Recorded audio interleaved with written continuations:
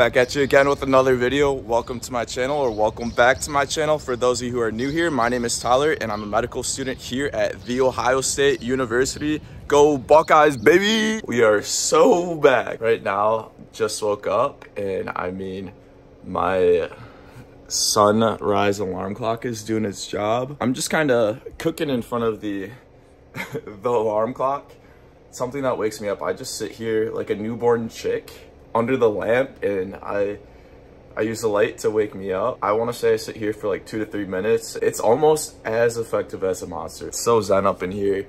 I don't have that grogginess when I wake out of bed. I just sit here and fry in the frying pan, the skillet, put the butter in, and I'm just frying and waking up. Today, it is time to secure the bag and just put all my hard work and see that come to fruition. I'm towards the terminal aspect of my USMLE.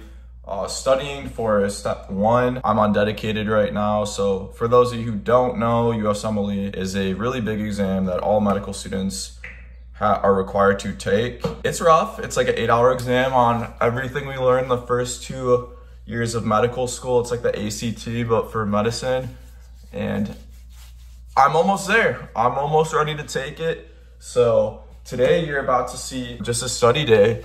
My daily routine as a medical student studying for this board exam. I'm a big believer on just non-GMOs, organic, healthy breakfast. So what we're having for breakfast today is a ghost. I just kind of snack throughout the day and then I eat a big dinner. The past 6 days, I've had my phone shut off and it's just been the most peaceful.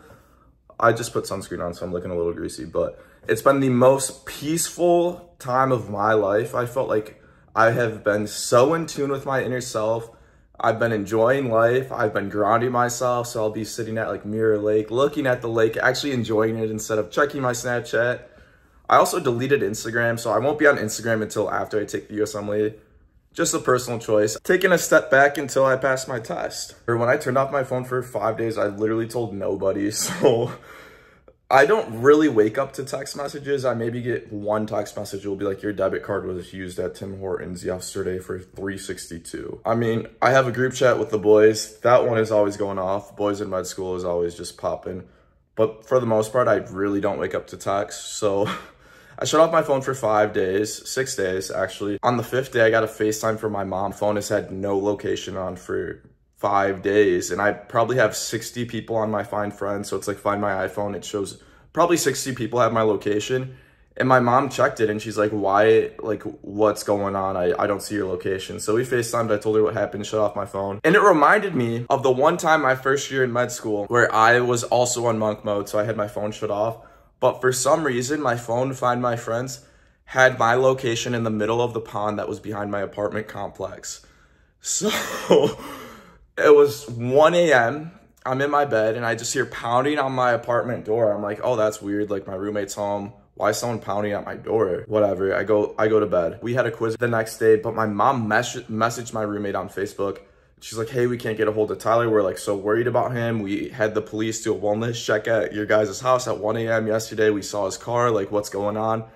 And then he was like, he was so nice about it. He's like, yeah, I told your mom, like, you were just on monk mode. And that was the truth. Yeah, yesterday was the 4th of July, which is one of my favorite holidays. This thing has an American flag on it somewhere. There we go. I would say it's tied with Christmas. I just love being patriotic. I missed my favorite holiday. I mean, I was driving back from Lifetime Fitness and I was driving by the lake, saw some fireworks, which was nice, but it sucks. This test kind of has me stagnant while seeing everybody else move on with their life. It's frustrating, but at the same time, I think back to my pre-med self, little Tyler, junior in college, could meet myself right now. I think I would be ecstatic. Yeah, this process is hard, but I mean, each day I'm one step closer to becoming a physician. Can't forget that. Gotta enjoy the small victories. Look at how much stuff I have to carry to the library that doesn't fit in my backpack. So, first aid, the iPad, pathology, and then I'm doing some Melman high yield. So I already went through this, but it's just like, I want to reread it again, especially immunology and anatomy, and just slam this out. But yeah, now it's time to go to the library. You're also probably wondering why I'm wearing all black. I mean, I'm feeling pretty emo today, so on the walk over to the library, I'm listening to a Papa Roach, All American Rejects. You know, it's just the USMLE mindset. My favorite part of the walk to the library has to be Mirror Lake. I apologize for the shaky video. It's just me in my books. But look at how beautiful this is. Look at this.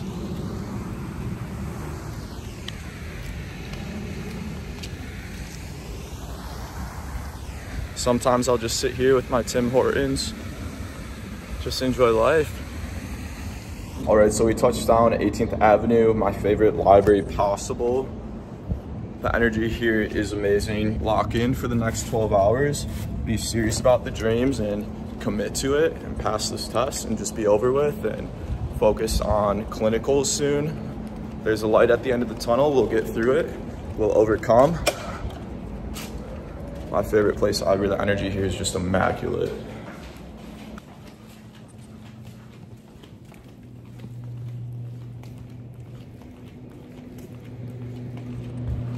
Look at this place, deserted.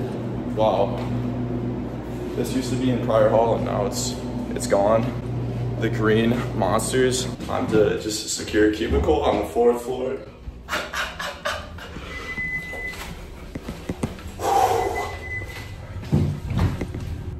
Here we go, let's go.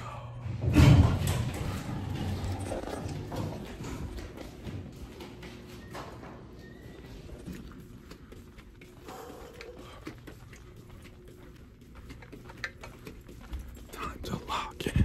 All right, so you're probably wondering what is on the agenda, as am I. Oh, I don't know what happened here. I'm in a soundproof box in the 4th floor, which is a silent floor. But I want to say number one thing on the agenda today is, so I made Anki cards on the questions that I missed on the NBME, which is essentially people who write the USMLE, they make practice tests of it, so it's an NBME. I made flashcards on what I missed or concepts that I got right but was kind of shaky on, so I'm going to do my Anki on that, which is spaced repetition, to help me get through learning this. So just a heads up, if you are a type A person in medical school, you are probably going to have a heart attack looking at my Anki cards, but I want to be transparent and show you. So as I previously said, if you are type A, you are probably screaming right now with my due Anki cards, but I'm just focusing on my weaknesses. So my goal is to finish all of pharmacology today. I have not touched the pryor drug, high yield antivirals, high yield antimicrobials, but yeah, also doing Dukes for pathoma. I want to do first 3, so I'll probably slam out 2nd and 3rd today, and then review my missed exams, my missed questions or stuff I was shaky on. 241, honestly, it looks like a lot, and honestly it is. I'd rather get them wrong now than to get them wrong on the actual USMLE. So yeah, time to just lock in and do some Anki. You already know what time it is.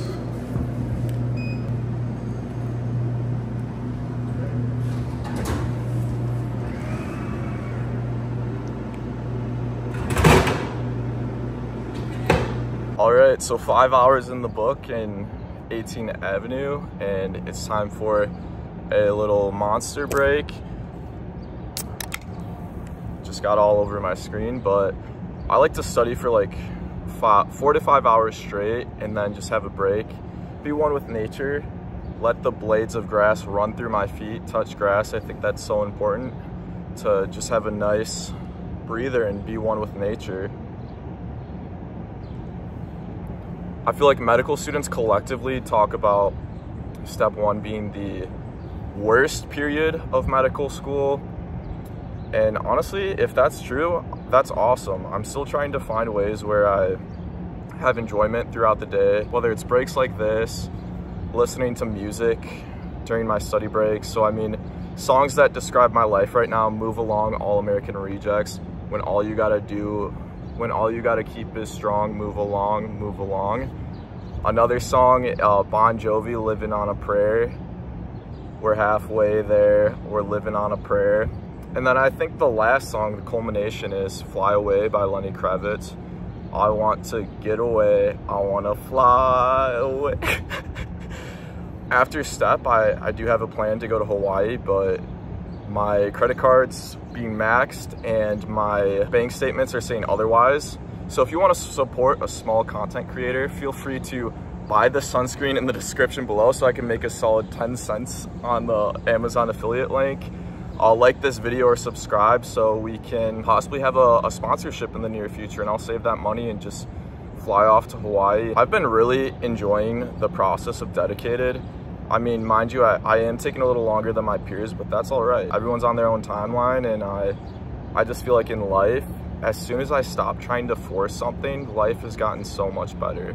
So just letting go. I'm a very extroverted person, and I mean, like, I talk to nobody. I probably 12 hours of studying, I maybe say 50 words the entire day.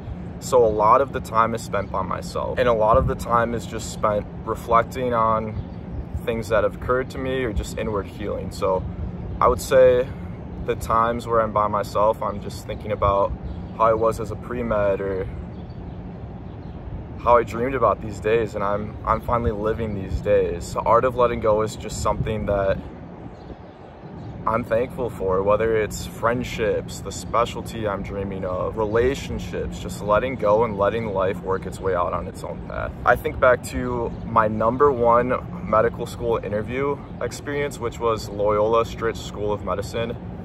And I loved that interview so much that I would have gone to that school based on how they made me feel. Everything aside, if I didn't get into the Ohio State. One of the questions that I vividly remember is, where do you see yourself in 5 years? How I responded with that was,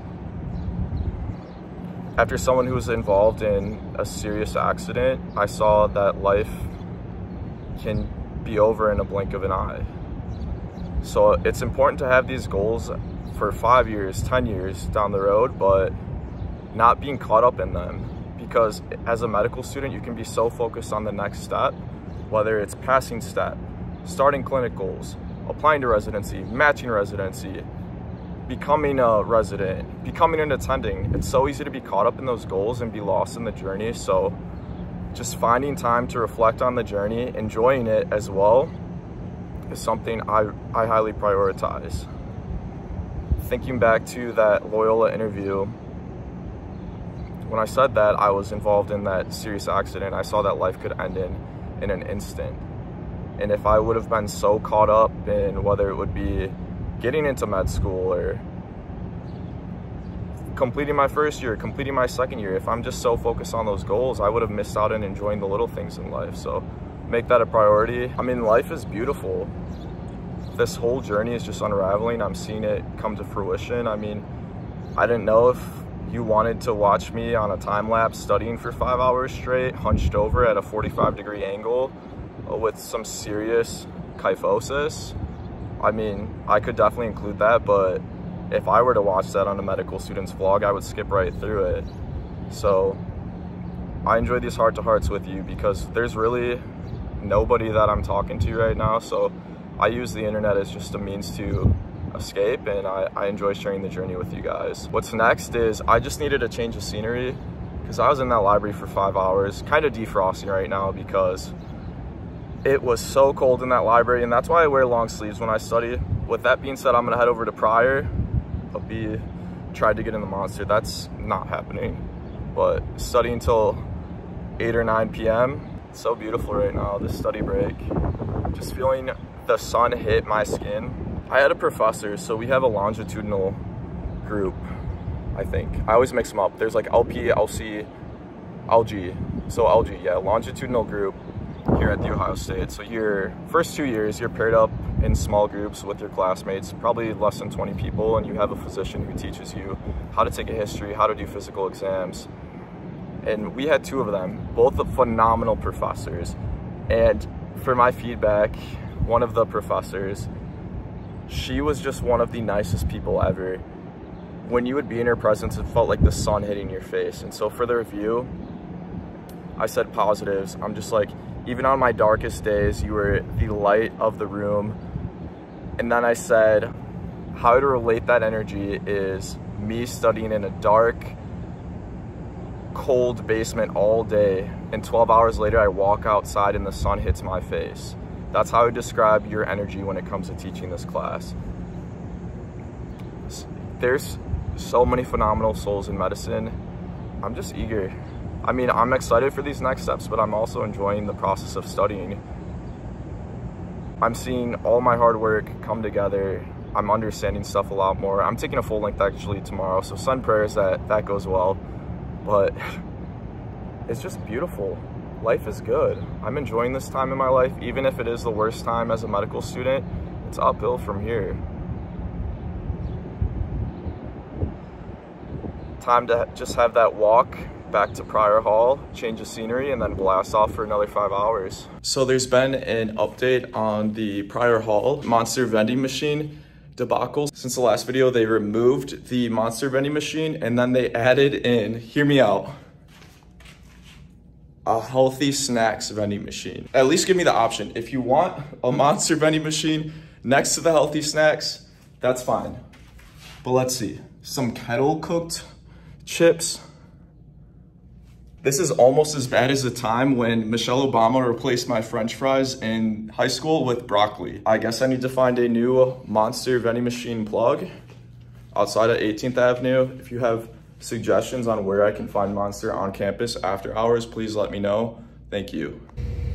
So just an update, I touched down in Pryor Hall. I just read Pathoma Chapter 2. I'm going through Duke's deck right now to solidify the content, as well as just when I attempt the Anki card, I'll write the answer down. It just helps me with memorizing it. So my plan is to finish Pathoma's chapters 1 through 3, which are very high yield for the USMLE, focus on those 3, and then I might tack in cardiology chapter because for some reason I can't get the murmur straight.